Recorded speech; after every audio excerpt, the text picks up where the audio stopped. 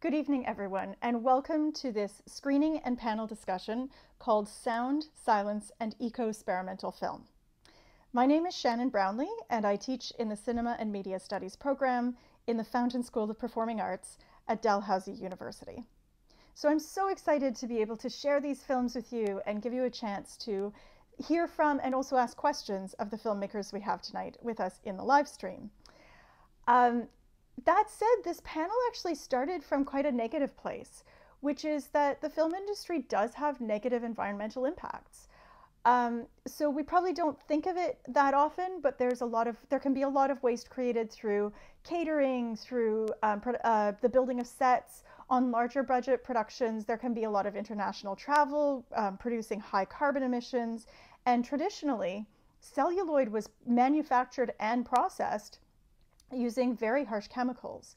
So digital video has maybe responded to some of the last to a certain extent, but even hard drives are not carbon neutral either. So the filmmakers that you're going to be hearing from and whose work you'll be seeing tonight respond to these problems in a variety of really interesting ways. And in so doing, they create absolutely beautiful images. But they don't just create images. There's also each film that we're going to see tonight has a really different kind of sound that complements and supports, but also that takes its own flights of fancy alongside of those images. So the first film we'll be seeing tonight is called Jay. It's co-directed by SOL Nagler, and with an absolutely beautiful score by LUKAS PEARSE. So we'll be talking to both SOL and LUKAS afterwards. And the approach that SOL took in making this film was working with 16mm film, the old sort of celluloid, but using a kind of reduce, reuse, recycle approach. So he and his co-director went through archives and they repurposed old images and recast them in ways that are both aesthetically beautiful, that are a form of recycling, but that are also really sort of they really challenge us to think about how we're haunted by the past and how we might reimagine celluloid history.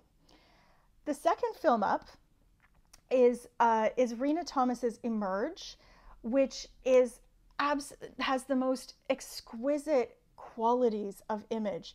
It's also perfectly silent, so I'm very excited. I would love to hear from people if sounds come into your mind as you're watching it, or if you imagine a score. I'd love to hear from you during the panel discussion. So RENA's approach to this kind of question of environmental impact was to use a process called eco-processing. Now, this was begun in the 1990s when experiments were done using coffee instead of harsh chemicals to process celluloid film.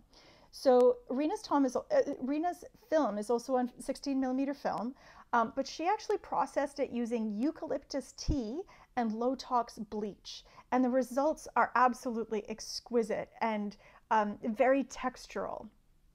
And then the last film we have up is also an example of eco-processing. This film is Anthology for Fruits and Vegetables by Dawn George, and Dawn will be visiting us during the panel. And it is playful, it is celebratory, and it's exciting in that she also used 16mm, but processed it using a variety of plant and vegetable teas, some of which are actually reflected in the vegetables that she's filming about. So she was actually using the materials of the vegetables that also feature in the film. And then the other really exciting thing about this film is that the soundtrack gives voice to these vegetables in just a wonderful way. So I'm looking forward to your comments on the screening. Before I give you the instructions of how to get to that screening, I just want to ask you to please think about where you are geographically. I'm in Mi'kma'ki, which is the unceded and ancestral territory of the Mi'kmaq people. This area is governed by the Peace and Friendship Treaties. And these treaties have not consistently been honored at all. And this is important tonight because environmental destruction is not racially neutral. If we upheld these peace and friendship treaties, as well as doing some other things, this would have a significant social and environmental impact. So I ask you to think about where you are, what treaties govern your area, and how upholding those treaties might do a lot for both social and political, as well as environmental justice. So if you look below you in the description, if you look below me in the description, there's a Vimeo link to the 3 films and a password that you'll need to enter in order to access those. And then a little further down, there's also information on how you can ask questions during the live stream, or make comments for the filmmakers. So thank you so much for your time tonight. The screening is about 25 minutes, so at 7 o'clock or so, we'll come back to this live screen with those 4 filmmakers. Thanks so much, and enjoy the films.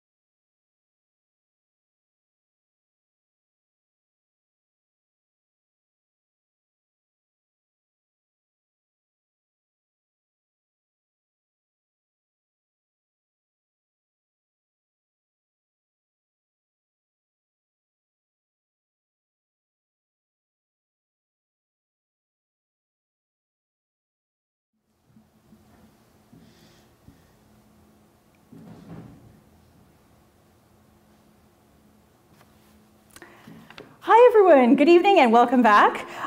So we are in the music room now in Chibuktuk, Halifax. And I'm very excited about introducing this panel. So you've already seen the intro video probably. My name is Shannon Brownlee and I'm in the Fountain School of Performing Arts at Dalhousie University. So I'm just going to tell you a bit about the format before I introduce each of the artists. So the films, the panel will be for the next hour or so, and then if you haven't had a chance to see the films yet, the films will be available for an additional half hour or so after the panel. And I'm going to get us started with some questions, but we really welcome questions from anyone watching live this evening.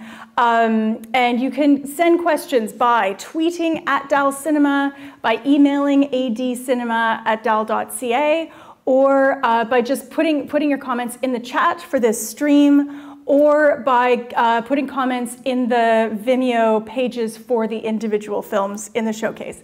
And all of that is listed under the YouTube window that you are no doubt watching right now as well.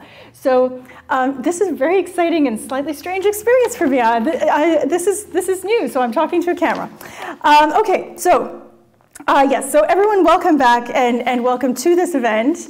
And I am going to, so I'm just going to introduce the artists and then ask each of them a question and then open it up to the audience. So first of all, Dawn George at the far end there is an artist. She works in film, video, and installation, and her work has been shown around the globe. She's also a founding member of the Handmade Film Collective, very exciting collective, and, as you will learn, a brilliant gardener and naturalist.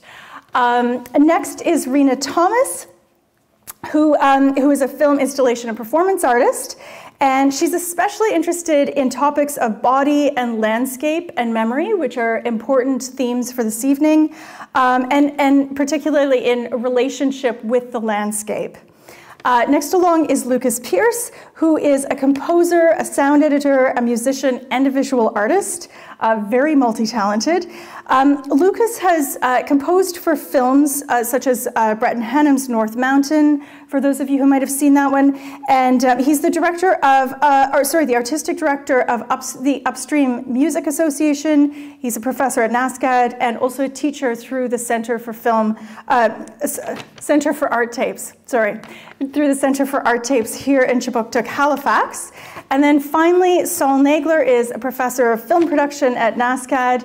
Originally from Winnipeg, his films have been shown at the Toronto International Film Festival, in Ottawa, in Paris, across Australia and New Zealand. And some of his work is theatrical film, some of it is celluloid-based installations. So these are our artists. I'm sure you've enjoyed their work if you've had a chance to just watch it right now. And I'm going to start with just one question for each person, and I'm going to start with LUKAS, starting with sound, because I think that sound is so often, when we're talking about film, sound is often the second thing we consider after visuals. So I want to start right off the bat with sound. So LUKAS, can you please start by telling us about your involvement with the Project J and how you and Sol worked together on that film and how you approached the project? And I wondered if you could say a bit about composing for film versus doing sound design, and what the overlaps and differences are for you. Sure, thanks. There's a whole lot in that question, and I'll try to stay focused to them. With regards to this film, Jay, it was the first project that Solomon and I worked on together, and happily not the last. And it really was an interesting process because I knew from the visual plan and from the process-oriented plan all along that that it was going to an optical print, and that therefore has very different constraints on what kind of sound is possible, especially compared to the modern abilities of the digital sound studio and digital audio workstations. Can I just interject?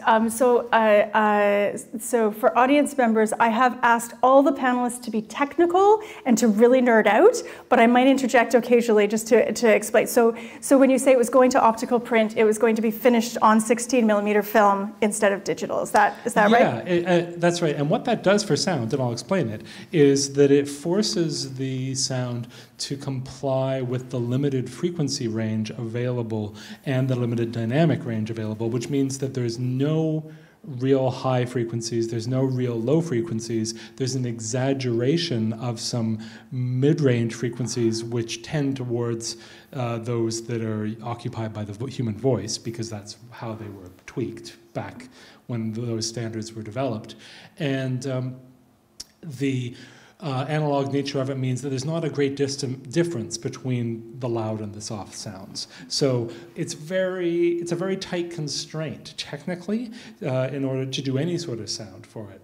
When it came to the film and composing for it, it was a challenge that was quite different than other films I've worked on, because the express or even implied meanings of the film were not really things that we discussed.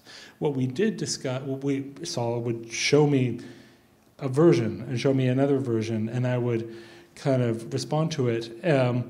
And we talked a lot about other music. We talked a lot about what kind of music he liked, what kind of ideas were involved in making choices around the process, and an upfront perspective, which was that if this is clear to the audience or not is really not the point. What really is the point is the overall feeling that we get from it. So I started working with that, and from our conversations, and which overlapped with my own interests in some of the kind of Baltic minimalist composers' styles, which are things that I know more than the first thing about, started using those, some techniques in the compositional approach, which, again, to nerd out a little bit, is being expressly ambiguous about the tonal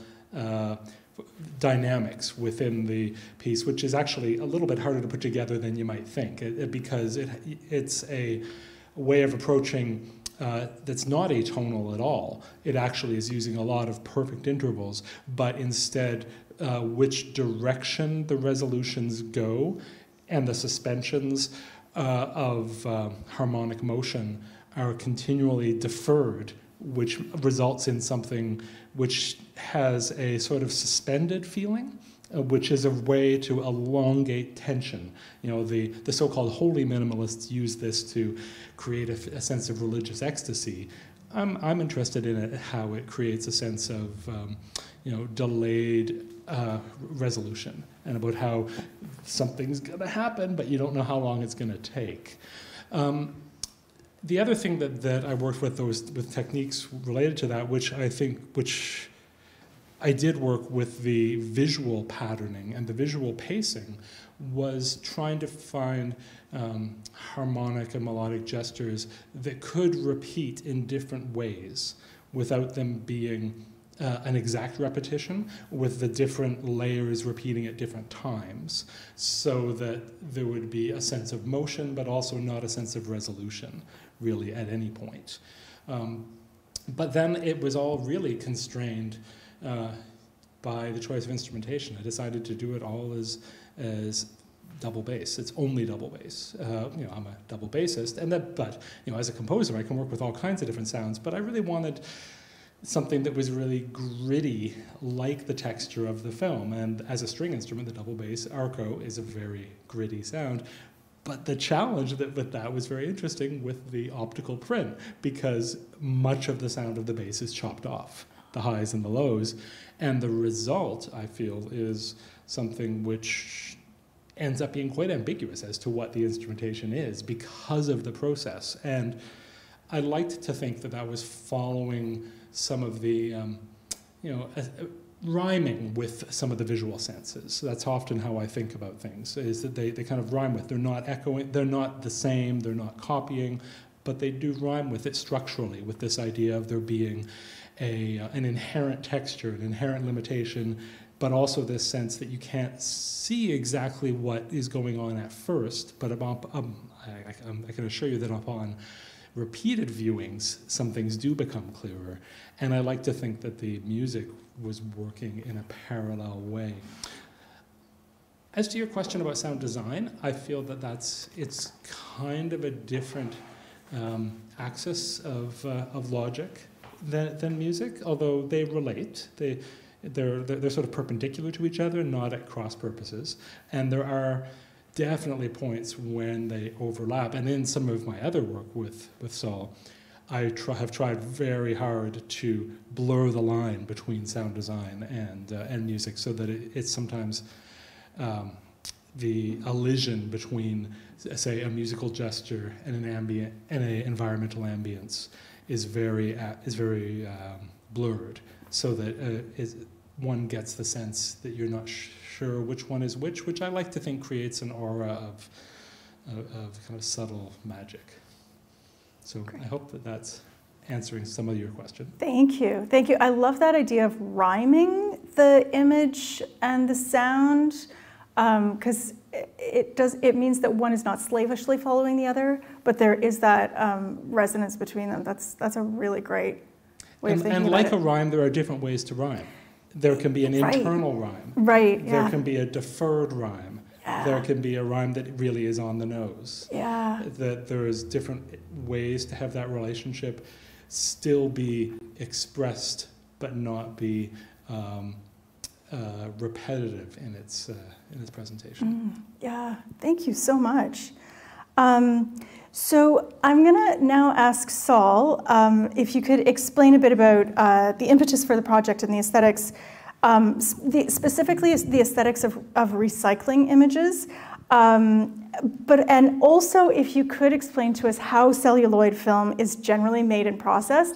And I'd like to say to the audience, I'm sort of putting Sol in the position of the bad guy here, asking him to talk about conventional celluloid production and processing.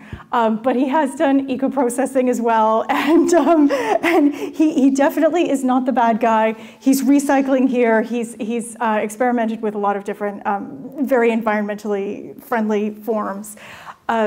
But I'm going to put you on the spot and ask you to explain the big bad chemistry of it. I don't think that conventional film processing is necessarily the worst evil of our times, but I am very, very enthusiastic about the stuff that I've been introduced to from the Handmade Film Collective, and it's very inspiring what they're doing, and it's very inspiring to my own practice and what I do now. It's some of the work that I do now, but. Yeah, so, so what's interesting about this film is like one of my, I guess it's co-authored with one of my dear friends and extremely talented filmmaker, Alexandre Rose. And, I think that Alex and I are very different filmmakers. Our works are very, very different. I encourage all of you to look up his work. He's a very renowned filmmaker, and and it's interesting. It is one of the first films I made when I came here to Chipuktuk in Halifax, and we teach together. I teach with Lucas, and I've been so privileged to have worked on many projects with Lucas, and none of my films would have done as well or been as great without your collaboration. So I feel very grateful to be on this panel with you, and so.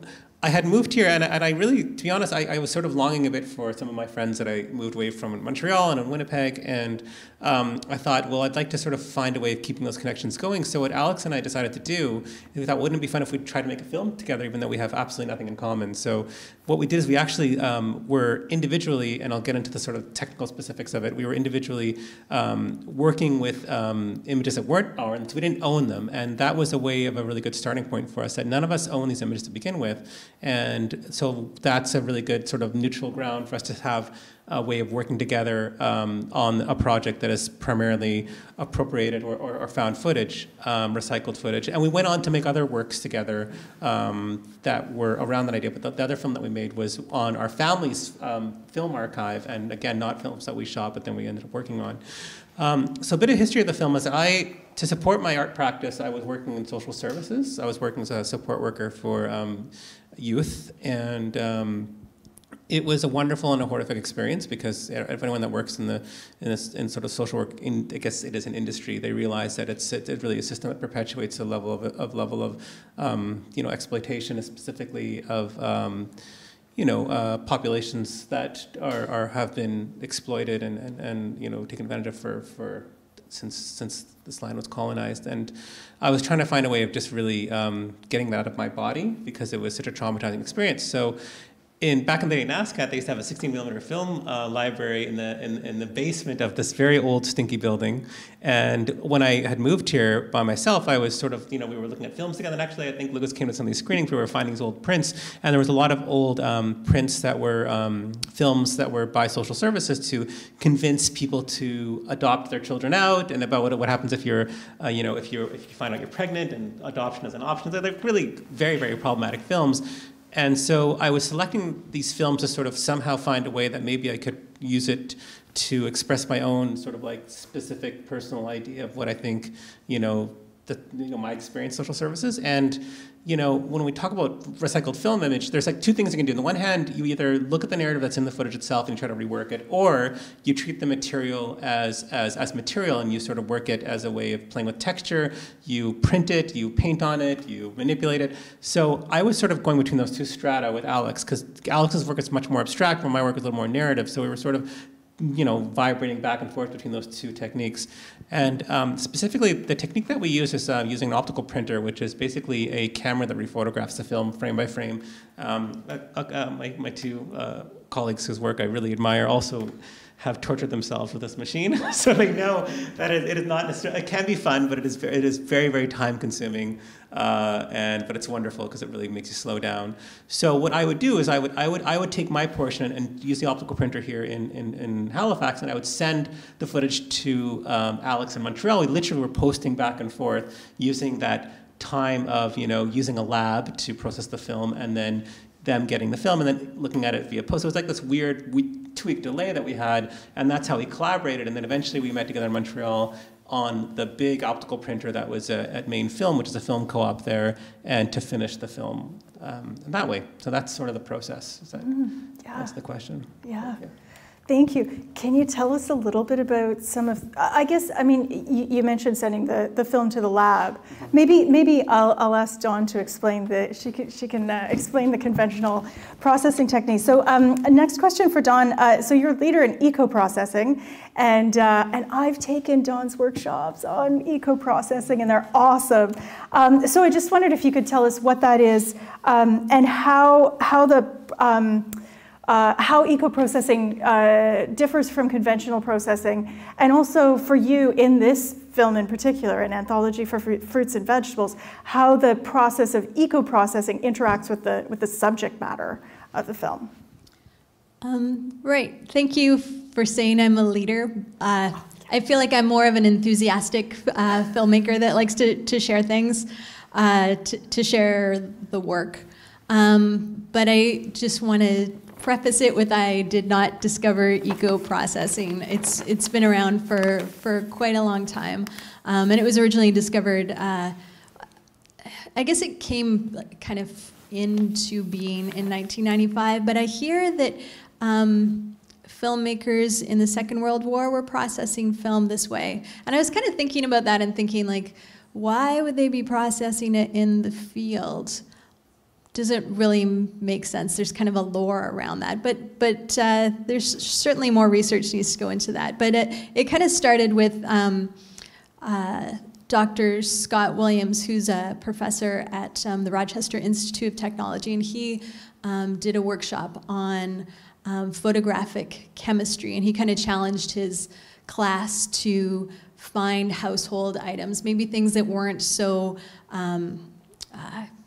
chemically intense, and try to find a developer that way. And they ended up finding or discovering caffeinol, which is instant coffee, washing soda, and vitamin C.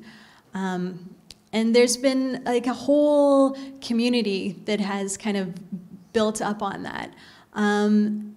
And one of them, another person was Daggy Bernhardt, and she's a filmmaker that's based out of Berlin, and she does a lot of things with plants. They discovered that the caffeic acid has phenols in it, and that's like really the thing that works as the developer. And the vitamin C kind of acts as an accelerator to the developer, and then the washing soda kind of ups the pH level, which is important when you're developing film. And so she's been working a lot with plants, and I kind of took her lead and started doing things with weeds, and then kind of took it to the whole new level with 26 fruits and vegetables. And also, together we started, Rena and also Herb Terrio, we also started the Handmade Film Collective, which kind of focuses on eco-processing, but also more like handmade film as well, and just kind of like spreading that knowledge. And thank you for taking our workshop. So what it is with the anthology for fruits and vegetables is that I boiled down each plant, so like avocado, cut it up, boiled it down, and got like a tea that you can use, and then mix that with washing soda and vitamin C, and then you develop your film with it for a certain amount of time at a certain amount of temperature. And I'm making this all sound like it's like super easy, but there's so much testing that goes into it, and that's where kind of it's good to take really good notes, be a little anal retentive with that.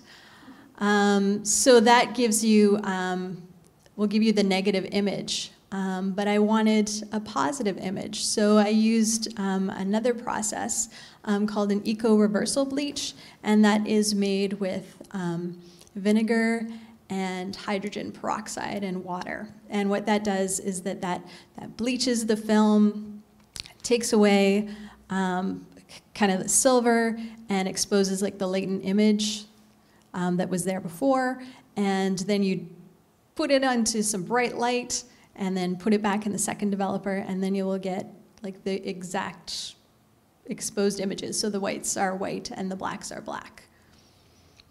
What was the second part of your question? Actually, I mean, you've answered my question, but could you talk a bit about the tinting and toning?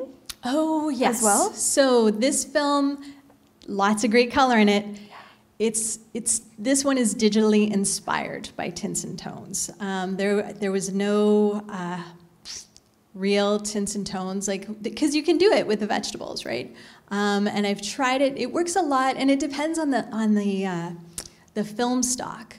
Like Tri-X works really well for tinting and toning, and the way that you create, not toning, sorry, tinting. Toning is a whole other thing that you can't do with vegetables.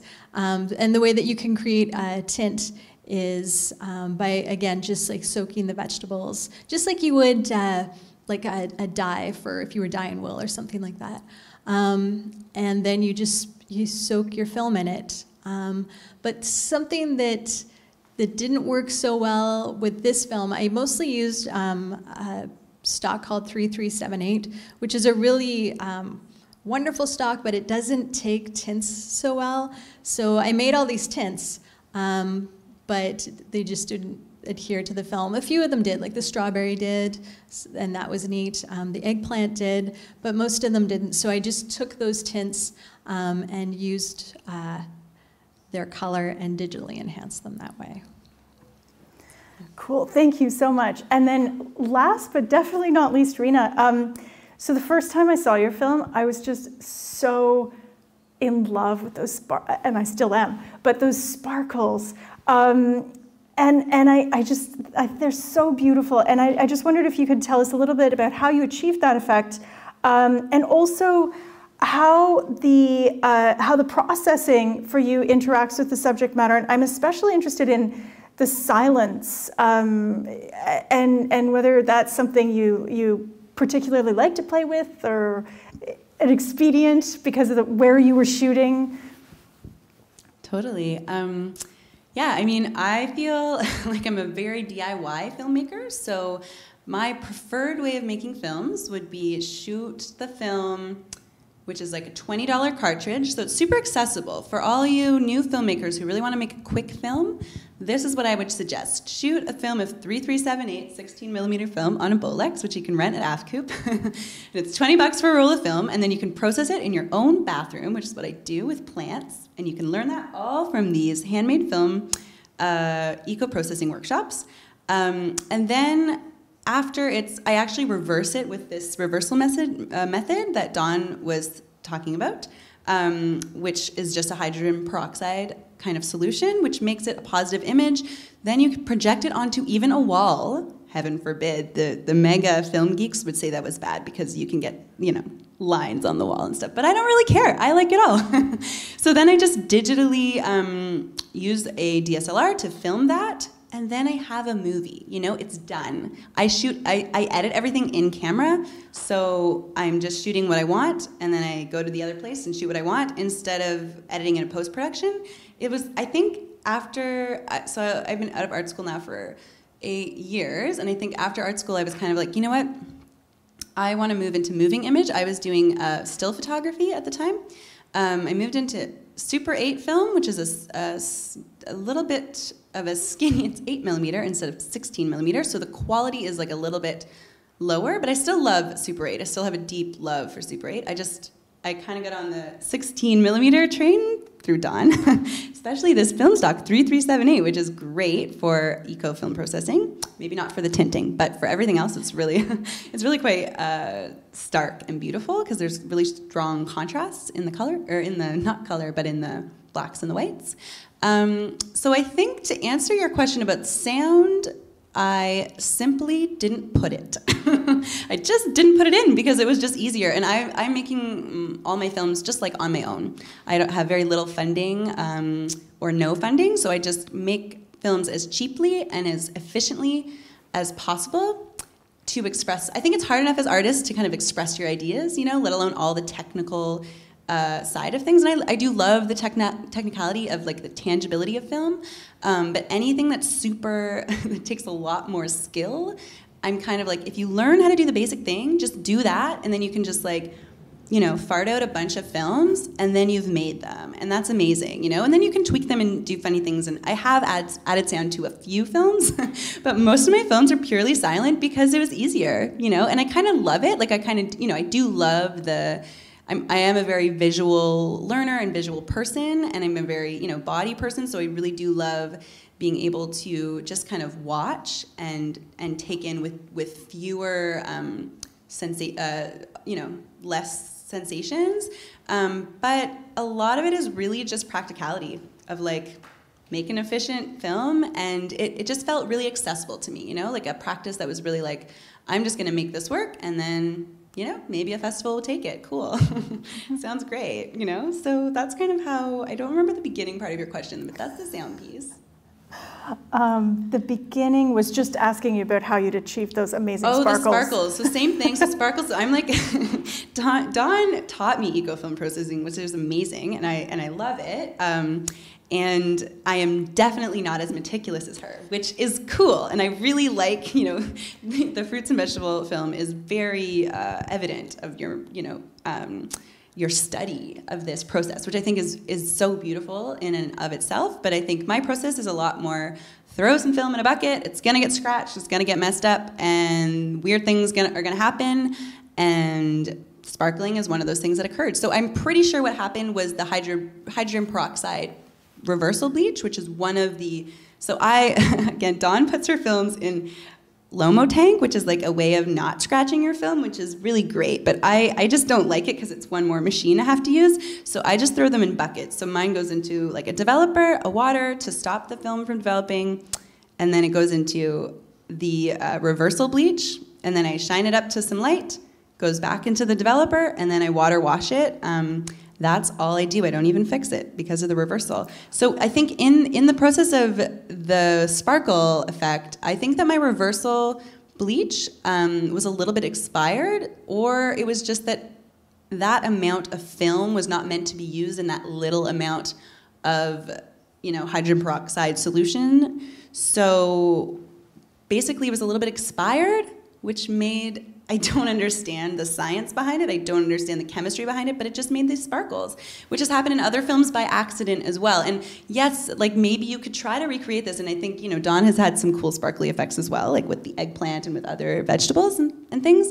However, I just don't like try to redo things necessarily. I like the magic of something happening that wasn't meant to happen, and kind of how that can be a part of, that's kind of a part of my process, I guess I would say. Yeah. Thank you so much. I am just going to see if there are any questions coming in over social media. Nothing much yet. Okay. Anyone is of course welcome to drop us a message through the chat, the tweet at Dal Cinema, email at adcinema@dal.ca, or leave comments on the Vimeo showcase. Yeah, so we'll keep checking for questions. But actually, since we are talking about sound, I wondered if I could bounce back to Dawn, and if you could say something about the sound. Yeah. Sound design for that, and also this question of sort of sound design versus composition, musical composition for film. Like, have you done musical composition? How do you approach sound design? There was one question which is actually related. Somebody asked, how did you decide what voice to give each vegetable? Oh yes, that will be included. Thank you. So the question is, how did Dawn decide which voice to give each vegetable as well?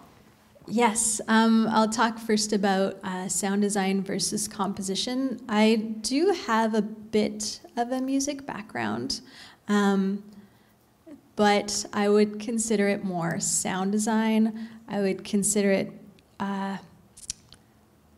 there's some, maybe even like, not for this piece, but a lot of the pieces that I create are with sounds that are found in my kitchen, or sounds that I record outside and then kind of cut them up and slow them down or speed them up. Like, I want to say that the correct terminology for that is musique concrète.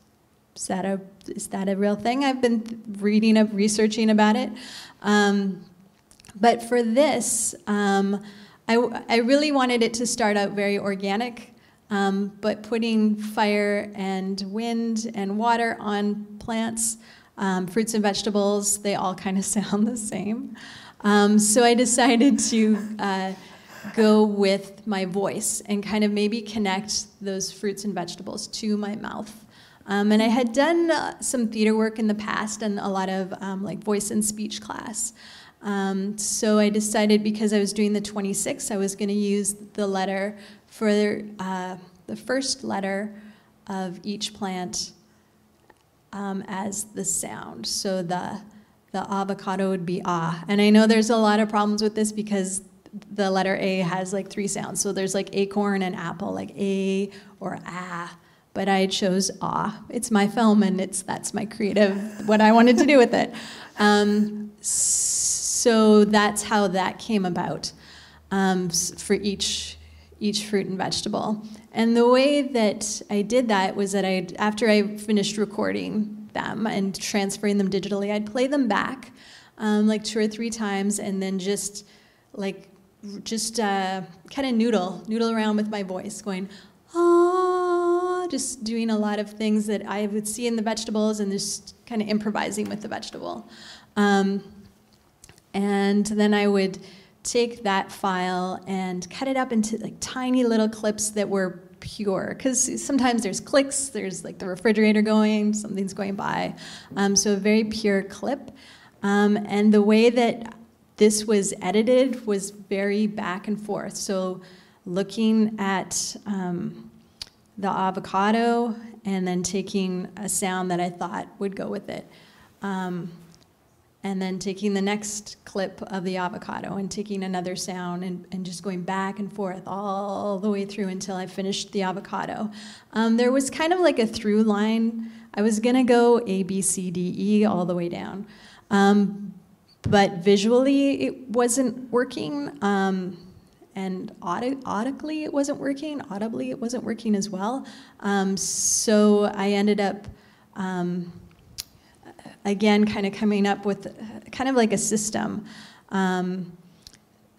like the D and the T, the dill and the tomatillo kind of follow each other, and the reason why they follow each other is because the D, the da da da da, and the ta ta ta ta. If you do this at home, da da da ta da da da, it's your mouth is in the same shape, but you're just kind of da da da da ta ta ta ta. It's just kind of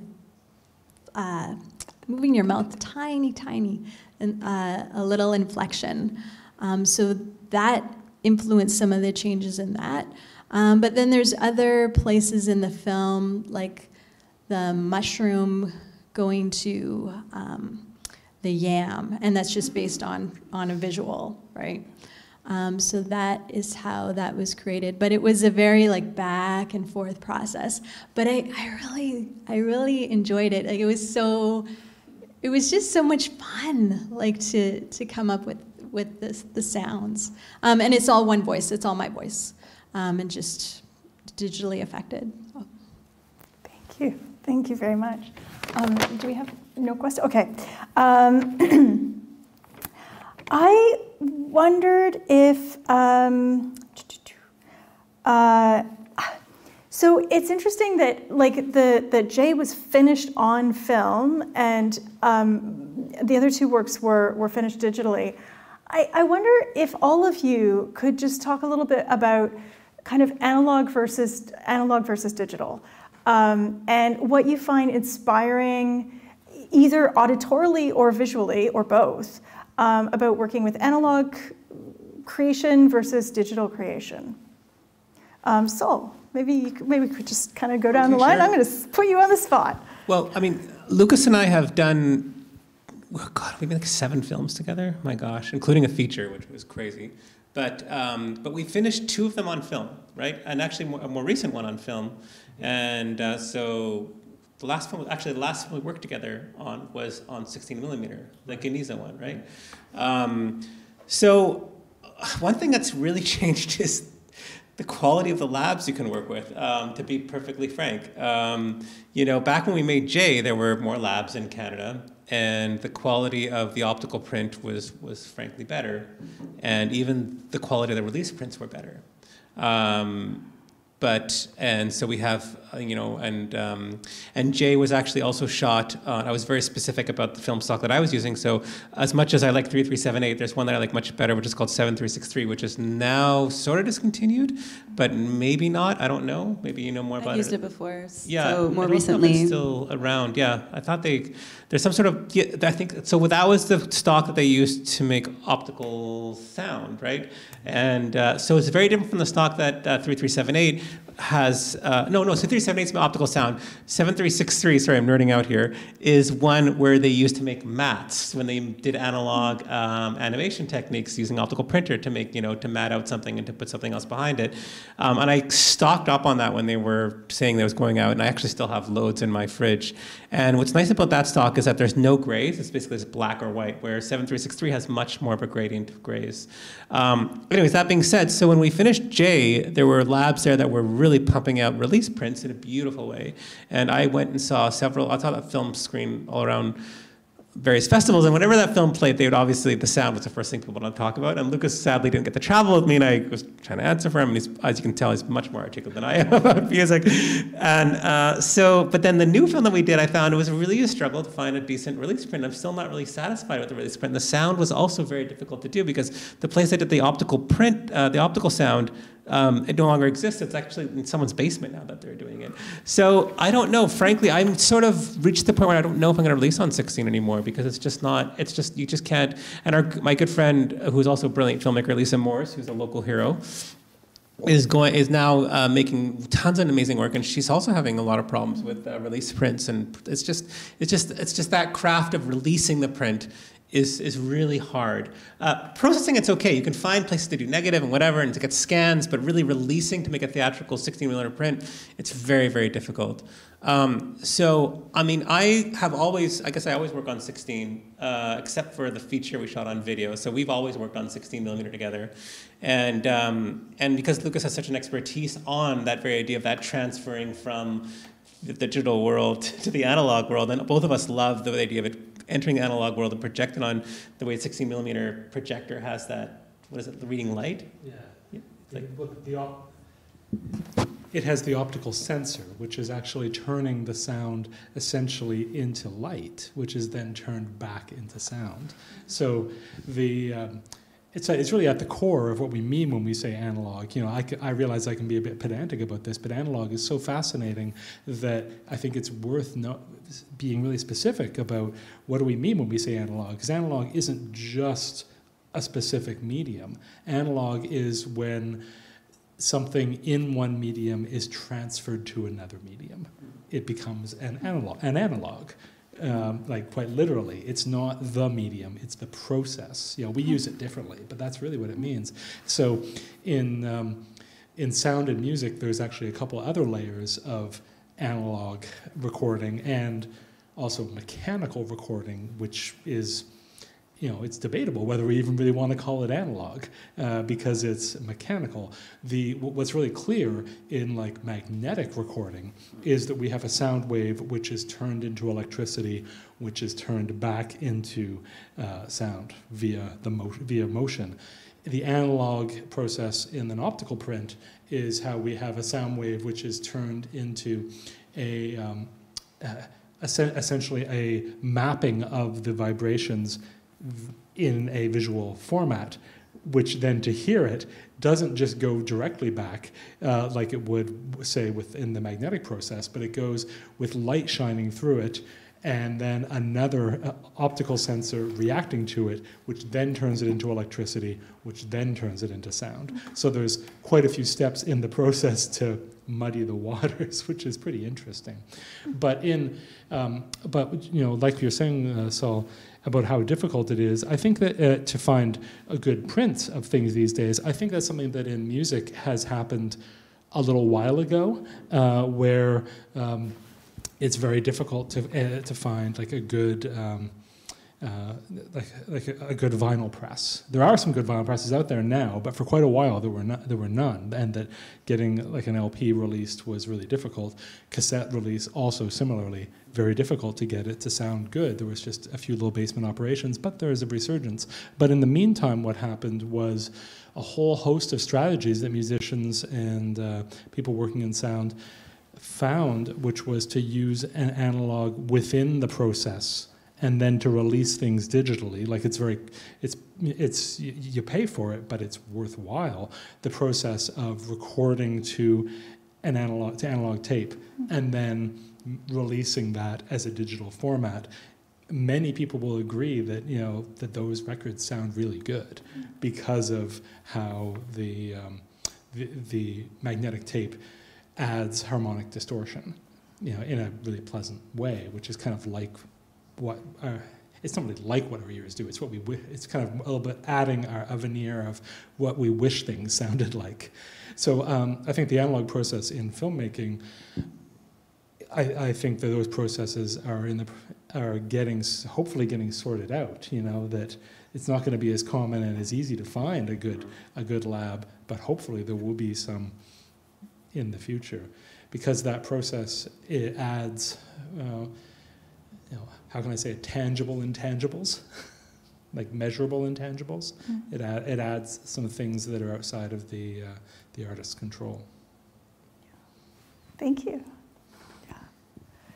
Yeah, I mean, I fell in love with, I'm not sure now if I call it analog, celluloid film. Is it analog? Is it not analog? But I love this, you know, real, true definition of analog.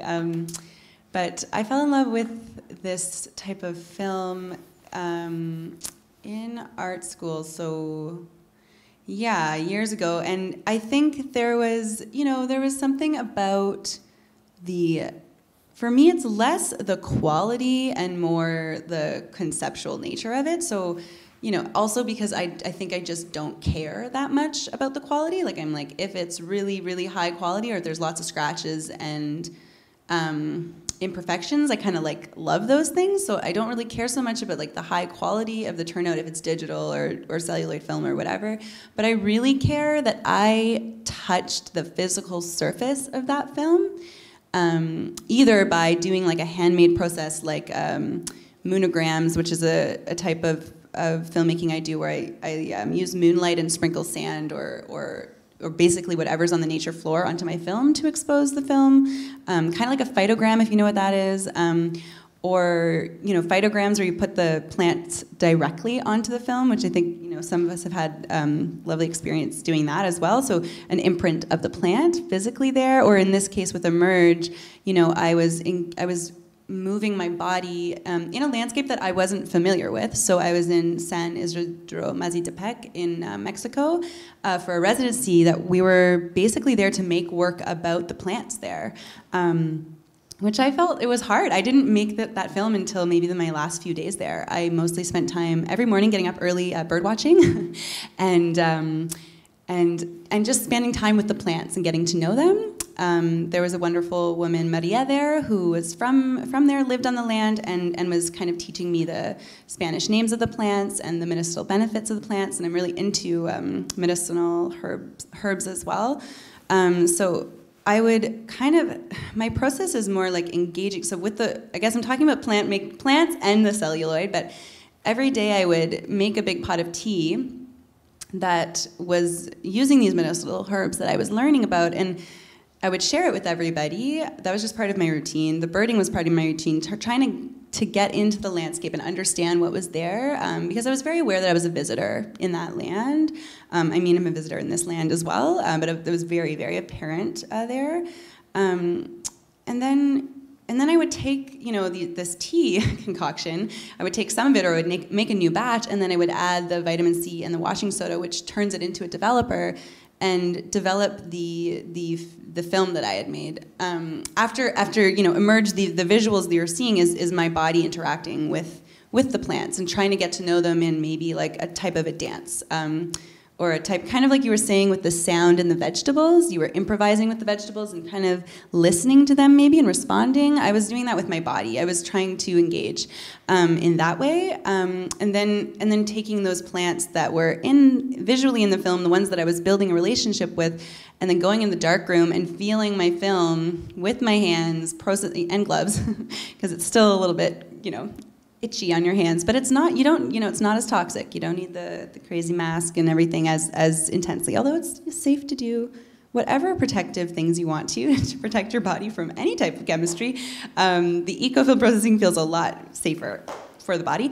But yeah, I really love the tactile tangibility of like the whole process. Like from shooting the film or doing a very handmade technique to then putting the film in the buckets and then hanging it to dry like on a clothesline outside, rolling it up, putting it into a projector, and then seeing that physical object that you manipulated from your memories, your experience, your imprint, to then be projected onto another surface for others to witness, I think is such a beautiful experience. And I think because it's kind of this, we're kind of losing this art form, or this documentation. It's not even art form originally, right? It was just to document life. This, method of documenting life, we're kind of losing it, and I think have this real obsession with kind of holding on to things and grasping them until they're gone. really like doing that. So I think, there's a part of me that just wants to kind of hold on to this beautiful medium before it's just like, it just won't exist at some point in time, knock on wood, but it just won't probably, because there's so many technologies that are just very advanced. And, that's why we started the Handmade Film Collective, is we really believe in, trying to introduce film making to other people. But the reality is that it's kind of, I guess I love the nostalgia of just trying to kind of continue it, and to have a really, physical relationship with that physical archive, that physical, piece of material. So I prefer to shoot all my films and project them, if I can, on the film itself. That's why I do the reversal, so there's a positive image. However, a few films where I've made I've done sound, or have done, like, I've actually not used the optical printer.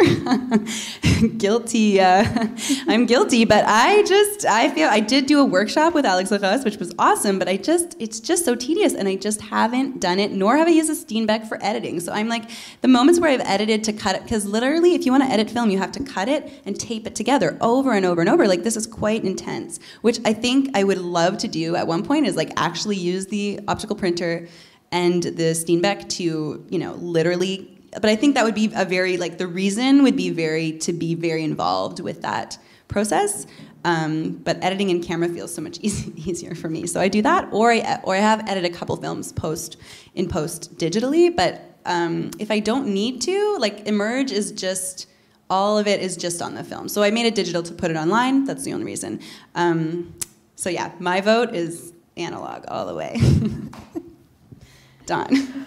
I feel like we need to do a group work together that uses the optical printer, but that's... Yeah, we should. I need that push. I'm not going to do it otherwise.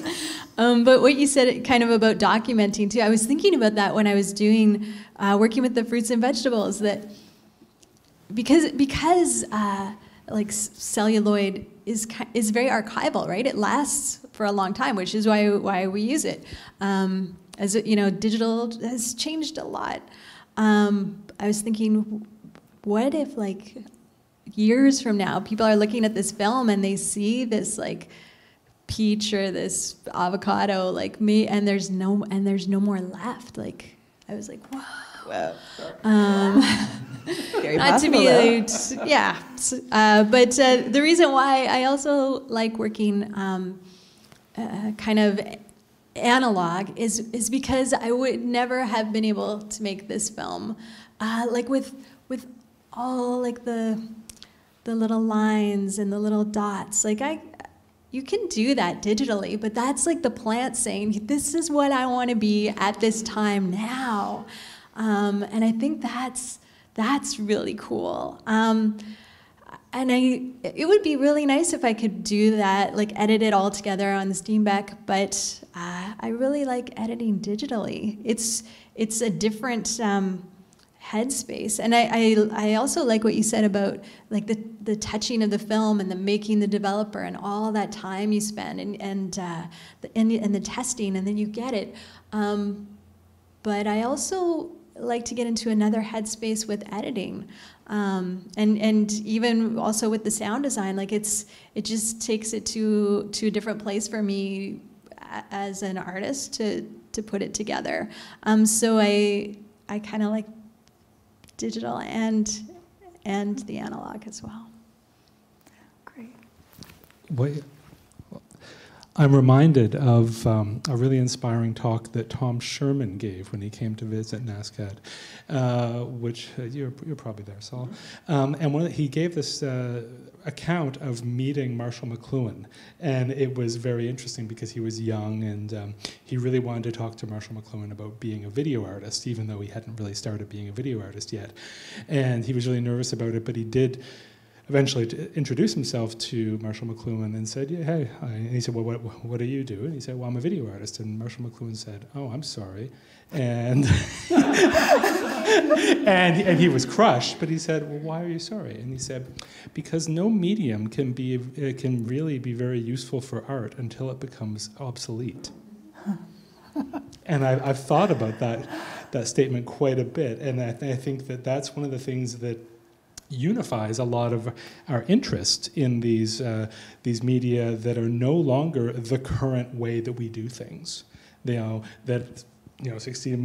remember watching 16 millimeter films like in school as a kid, and lots of these ones we were looking at in the archives before for all these official government purposes, advertising purposes, all these kind of quotidian things which were kind of foolish.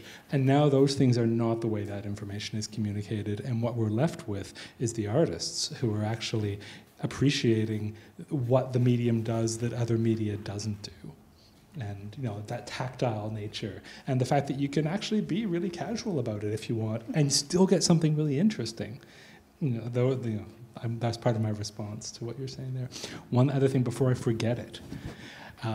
Dawn, you're talking about the sound of the vegetables, and there is this this kind of very small movement of sound artists who, that David Toop is one who comes to mind, who did all of this work of using fruits and vegetables to generate synthesizer tones based on the chemical nature of the fruits and vegetables, because there's going to be a different chemical relationship between them, like, you know how you can like power a clock off a potato? Yeah. Same idea. You can power a synthesizer off a potato, and the potato will sound different than a lemon, then different than, and so on and so forth. So that's my little thing that maybe that Nerding out. Maybe that would be a good nerdy tip.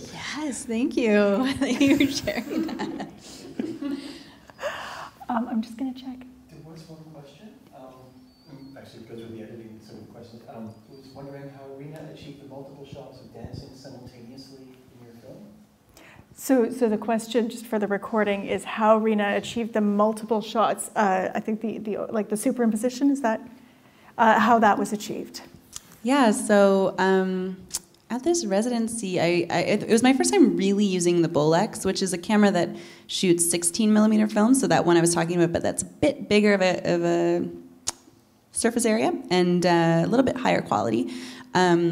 And so the Bolex can do fancy things like double exposure, which the Super 8 cameras don't tend to do, unless you break them open. I think Alex would also have done it, like break it open, really rewind it and shoot it again, which I would love to try at some point. But this was much more straightforward. So actually, I just shot the film I would set up a tripod and I would put it on a self-timer and I would dance. And then I would rewind the film, and then I think you had to do some math here, which I don't remember because I don't love math, so I don't always remember the numbers, but you can't let in as much light as you normally would for one shot, otherwise it'll become very overexposed, because too much light will be coming into the camera, so you change your f-stop, which is just the space that lets light in, basically. Is that f-stop on a Bolex as well, or am I thinking of 35mm? Anyways, you just basically change it so that you only let in a little bit less light each time. Just imagine if you were like putting on lights in this room and you wanted to do it slowly over time. You just if you wanted to do it 3 times, you would just do a little bit of light, a little bit more, and a little bit more. So the idea is that I think a third of the light or something, depending on how many times I want it to be. I think 3 or 4 is what I was doing in that film. So yeah, that's basically the process. Is you shoot it once, at a darker exposure, and then you would shoot it again, and then rewind it, and shoot it again, and rewind it. And it is fun. It's a technicality that I found quite fun, and it was just a technique I'd never done before, so I wanted to explore that. And I was really also thinking about being in that landscape and kind of how I could engage with maybe my own body, and also with just kind of relationships and movement is kind of what I was thinking about as well. But that's the process that I use. So it was all in camera, which is my favorite way, again, of editing. Very basic. Thank you. So I just want to throw it to end a question. Do you think we should be teaching kids to eco-process and use 16mm? Yes. 100%. Yeah. I'm partly inspired by this idea of the obsolescence of the medium being inspiring, and just sort of thinking about how to carry that obsolescence forward.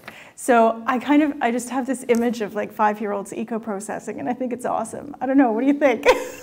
Well, we've done that. I mean, did we do it in Halifax? I know in Winnipeg we did that with the Windex Festival, but it was not eco-processing, it was painting on film. And where was I when we did that? Oh, I think we did that in Caraquette, which is in New Brunswick. I was there with a filmmaker named Carl Lemieux, who's from the Double Negative Collective. And one thing I want to mention as well, on what you folks are saying, like about the idea of once an instrument becomes obsolete, it becomes something, or an apparatus becomes obsolete, then it becomes art. That's why there's the significance of a lot of collectives popping up and making work together, because it is a lot of collecting gear. It's a lot of sort of learning, sort of rescuing stuff. And so all across, I mean, I think you folks know more than I do. There's so many collectives around the world who do sort of like the Handmade Film Collective and sort of like work together, inspire each other, communicate with each other, share techniques. But yeah, so what I think we did that in Winnipeg for Windex. We also did that in in Caraquet. So Carl was teaching all these kids how to like paint on 16mm and then project it, and it was really quite magical. You know, because for these kids, it was a way of actually, like Rena was saying, it's the tactility of image is something that's very foreign to, you know, as a father of a 9-year-old, I can tell you, it's very much, you know, if for them it's a very unique thing to have something that's slowed down. It also takes a lot of patience, but yeah, I think in eco-processing, I don't know about eco-processing because I'm curious like how 5-year-olds would, I mean, if you've done that, I mean, how would 5-year-olds, would they have the patience? Because now my kid would not sit around, because eco-processing takes a long, like it's much longer processing time than, it's like 20 minutes or something like that sometimes, I guess what you do. Can be an hour. Yeah, my 9-year-old. I'm remembering some of the filmmaking parties that the wonderful Helen Hill would do, and one of the things that she, to answer that question, she said, that's when you have cotton candy. And she took that very seriously. She had a cotton candy machine while teaching people how to do like handmade film and bathtub processing. And they would try all kinds of different chemicals. And I know that she did workshops with it, with teenagers anyway. And when things took a while, you'd make more cotton candy. That's great. Yeah, it certainly wouldn't use harsh chemistry with children. You know, there's some of those the really intense ones are like really, really bad. Like I remember when I first learned about this not hydrogen peroxide, the chemical version of reversal bleach, and the person who taught me was like, yeah, you just can't, I think you just like can't get pregnant within like 5 years of using this film because your kids will have defects or something. Like it was just like very, it's very toxic, but everyone, anyway, everyone has different comfort levels, but I am not into that chemistry anymore. I've used it once in my life, but not now. For eco-processing, I would still, you know, wear gloves. So it's like, how do you get kids? I mean, it's washing soda. That's the only thing that I would worry about because of the itch. It can make your hands kind of irritated and itchy. And the hydrogen peroxide bleach is still a bleach, so the hydrogen peroxide can like burn your hands a little and cause them to get white, which I've done many times. Like, it's no problem. It's just maybe not for children. But what I think would be really, what I've done if some video art camps at Strutt's Gallery in Sackville, New Brunswick, is drawing on film. So similar to that painting idea, drawing or scratching with, you know, like something not too sharp. But like these kids are like maybe 7 to 11 kind of age group, and they loved it because they could really see how animation worked. Because they could draw, like I kind of explained it, and it was hard to wrap their head around it until they saw the film being projected. Like I was kind of saying, like every 24 times you draw in a square, like that's going to be 1 second. So you really have to draw it many times. Like, and they were like, but so it is very meticulous. But some of the kids got really, really into it, and were like obsessively drawing like so many smiley faces in a certain, you know, and then changing the smiley face, and like you could tell they get really. So it was, and then they get to see it right away. So most filmmaking, you know, it takes a while, and I guess, you know, digitally everything's right away. But in this process, you know, I think it maybe helps them understand like where images originated from, because the reality is that they didn't originate on iPads, you know, and it's like that's all our, like 1-year-olds can use iPads at this point in history. It's crazy. Like I don't even understand. But yeah, basically, I think a really cool workshop, what we should do, Don, is a phytogram workshop with kids, because I think like really meticulously putting plants down on film, and it's outside in the sunshine, so it's not in the dark, and it doesn't take very long. Like, it's a very quick process. This would be like, you know, a few minutes or whatever, and then you can actually fix it in salt water, so it doesn't need to be any harsh chemistry. And then you just like meticulously are putting, you know, soaking plants in the plant-based developer, and then really slowly, not slowly, it can be really quick. You can just splatter plants on and it'll still make a design, but you can get really meticulous about it. And I think some kids who, like, especially are nature lovers would really love that kind of process of like really, I love phytograms because it's really just like, you know, it's a really lovely practice. And I think you do have to maybe have some kids, like 5-year-olds, I don't know. I just don't know how they're just going to focus. But if you have some kids who are a little bit older who like really like slower paced activities, I think it could be really a beautiful way of understanding, you know, the natural world around you, and also being able to understand, okay, we put that on the film and then we project it through light and we see it big. Okay, that makes sense to me, you know? So I just think kids should definitely learn about film, because I just think it's so great and magical. Yeah, I agree. Yeah, we should do that. It's just like it's also like a part of the historical process, right? And I think it's good to know that. But But also, that being said, I wouldn't necessarily take really small children to do it. I mean, eco-processing is much better for the environment, but also you still have to be safe about it. Like, when you're boiling hot peppers, that's gonna get in your eyes, and those fumes are gonna come up, and that's when it gets a little dangerous or intense. But yeah, everybody should at least try it. Excellent. Well, thank you all so much, and thank you for seriously nerding out. It's really, really inspiring, as is all of your work. So just a reminder for those who are watching the live stream, the films, if you haven't had a chance to see them yet, or if you want to rewatch them, the films will be available for another half hour, 40 minutes, something like that. I would also like to urge you to attend the Halifax Independent Filmmakers Festival, which is happening online from November 12th to 15th. Anthology for Fruits and Vegetables will be in it. Sol has a piece in that as well. These are both in the Atlantic Auteurs program, and that is opening up on November 13th. But I really encourage you to take a look at the whole program. As I said, November 12th to 15th, some really, really great stuff. And HIF, Halifax Independent Filmmakers Festival, it's one of those events that just make me happy. It's one of those high points of the year. So you'll really enjoy it. You'll get a lot out of it. Okay, so thank you all so much for your time. This has been so much fun, and thank you very much for sharing your work and your ideas with us. Take care. Thank you. Thank you. Bye, everyone.